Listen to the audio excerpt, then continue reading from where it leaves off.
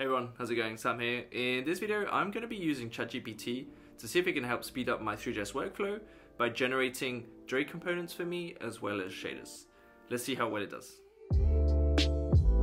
Alright, so let's start off in ChatGPT. So I'm going to try and give it some context first to see if it actually knows Threejs, React Fiber, and Drei. So let's start off with that.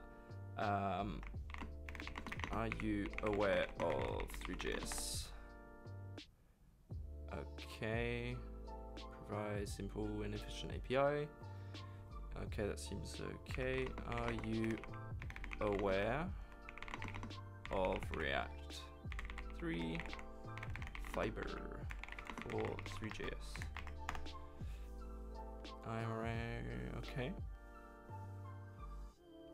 Brings the power of Threejs to React applications. That is correct.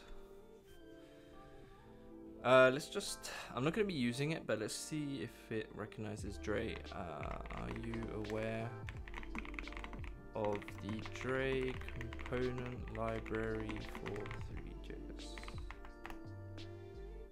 I'm aware of Drei. Okay. Pre-built components, blah, blah, blah. Okay. So that seems to be fine. It just knows what Threejs is and stuff. And you generate a house as a React 3 Fiber.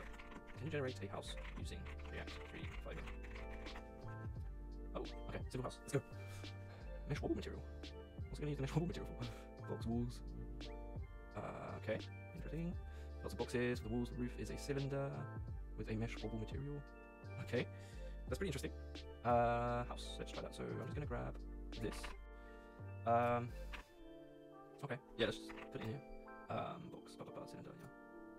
Let's just do this, import, and import. This is the quickest way. And a house. Let's get rid of the box. And I'm just gonna make that bigger so you guys can see. Okay. Ooh. What the fuck? Okay, what has it done? Okay. Okay. I guess that's a roof and some of its walls. I tried to use it to make a house earlier on, and it generated a square one with a cylinder on top as well, but it looked a bit better before. Kind of disappointing. Maybe the ambient light position point light. Maybe let's just add some.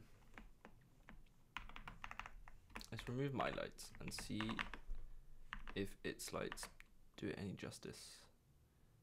But I don't think it does. Okay, let's try. A car using React 3 Fiber. What does it do? House, car, Drei computer, body builds, okay. Cylinders, okay. Let's try a car. 0.9, 10, 10, 10. Oh, okay. That's a very basic car. Could be a flying car, maybe. Could be a flying car. If it can improve, maybe you can ask it to fix the colors and stuff. If it's turning up again, let's just copy the person. Okay, so we need a sphere.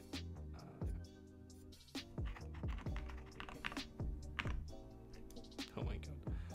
What the fuck? Okay.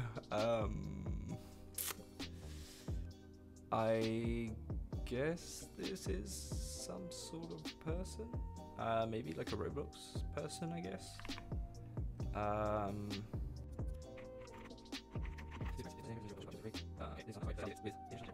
Oh, okay. That looks decent. I mean, not as a person, but the characters, the colors, I guess. Let's try something else. What could we do? House, car, person.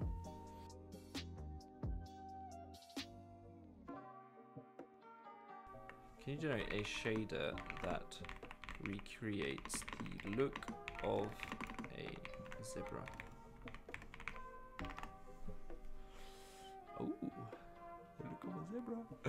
What's he gonna do?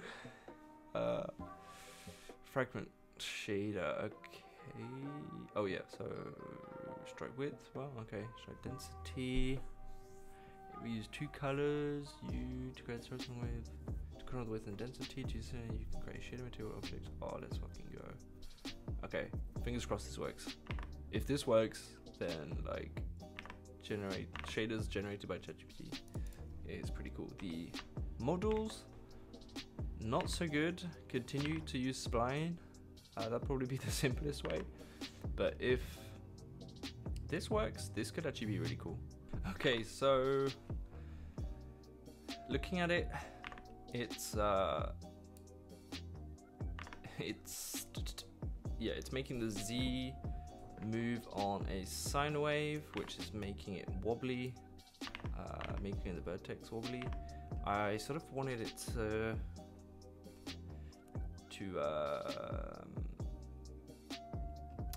update the fragment shader as well to make the lines wobbly rather than the vertex.